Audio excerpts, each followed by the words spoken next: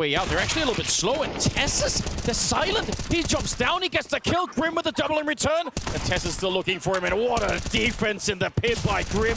He takes 3 of them with him, and it's still alive. Somehow this map is, or this round is still going. He's dropped a bomb up in apartments. This is the big deal here. 30 seconds left, and Heroic actually have to manage to get up here quickly and recover this bomb. Otherwise, there's no point in getting the kills. They're not going to win the round. They're running out of time.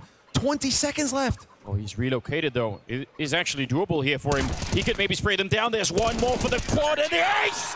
Oh my god, what a round from Grim!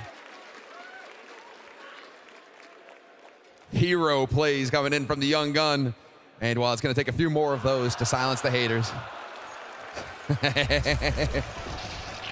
Bit of the cheer going on. But that is Liquid getting on the board, and all off the back of perfect play from Grim in the pit. This is so sick. He didn't even lie on the first one.